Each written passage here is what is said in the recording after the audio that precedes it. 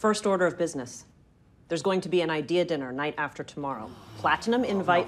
F that. Having this meeting without Axe here. F all of this. Easy, Dollar Bill. Nothing about this is easy. I've been humping my ass into the city, hour and a half in traffic, into the swanky Manhattan office, and you haven't called a single meeting because the government's frozen all the assets.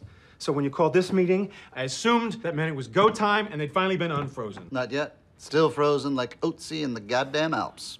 That's the frozen man, right?